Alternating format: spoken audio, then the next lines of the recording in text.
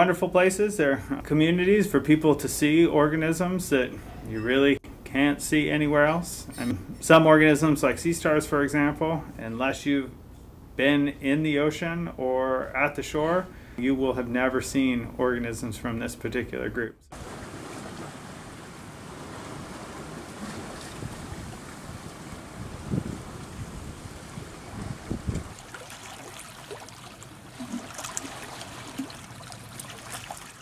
Organisms there are spending the majority of their time underwater when the tide is in. So the same factors that affect most marine organisms will be influencing these, but these organisms oftentimes experience kind of this special circumstance when the tide goes out where they're exposed to air.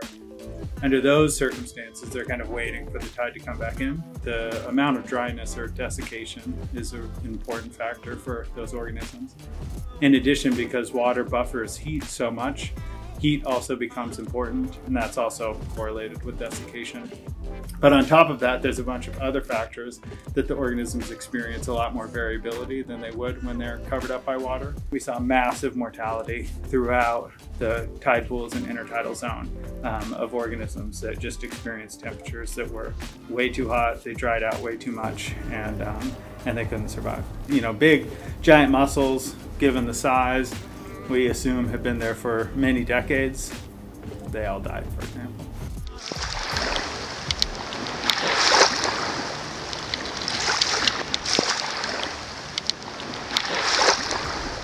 Climate change increases the variability, the extremes, and also the averages. Depends on the particular environmental factor that we're considering for what we're talking about. But if we talk about temperature, for example, we know that the average temperatures are going up, but maybe more importantly to intertidal organisms, the maximum temperatures are going up too.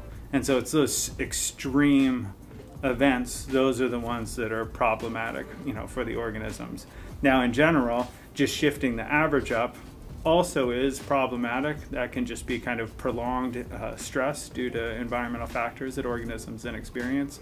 So they're less able to deal with other things that might get them sick or stress them out, for example. So it's not that mean rise in temperature isn't as important, but what we clearly see is these extreme events that happen, they have immediate, observable, and very serious consequences on populations.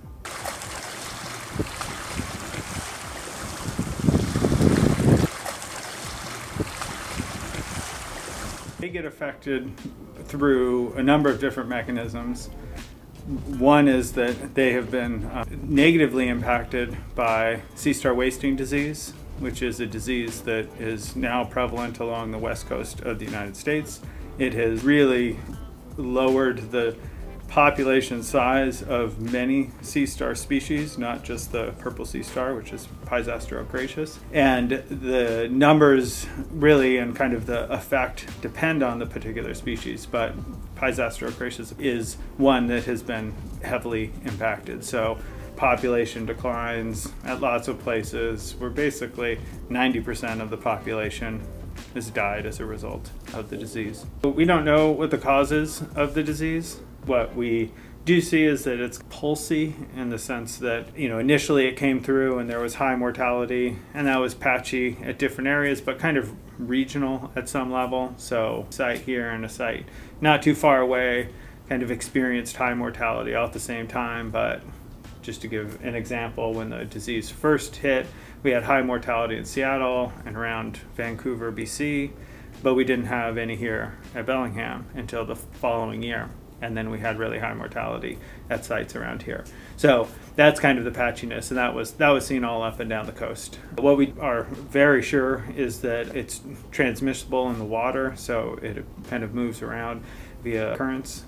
In addition, that it's very likely to be biological. So it's not some environmental chemical or toxin or something like that, but it's likely the result of probably a virus.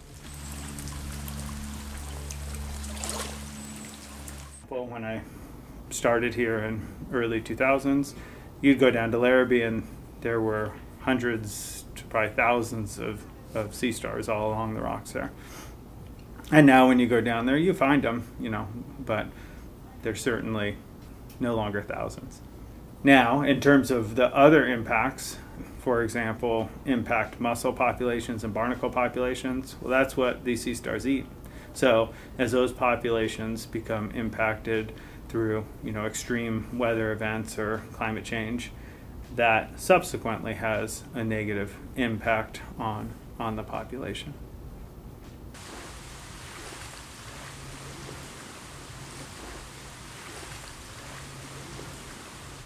Always optimistic that populations will be able to start to recover, but they'll continue to be under threat from extreme weather, both freezing in the winter and real hot days. Heat waves in the summer are really problematic to those populations. And in addition, just kind of human impacts at our beaches, those continue to threaten intertidal communities.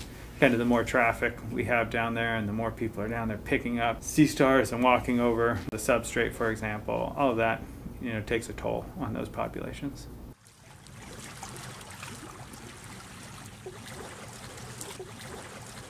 Being knowledgeable, share information with others about those populations. When you go and visit, being mindful of where you're walking and how you're interacting with the environment. Certainly if you see people ripping stuff off the rocks and things like that or disturbing the system, you might kindly suggest to them that that's damaging to these communities that are sensitive. Yeah, in general, there's volunteer groups that people can get involved with to help work on restoration or protection of communities. There's always philanthropy and donation to organizations that are associated with helping marine nearshore communities.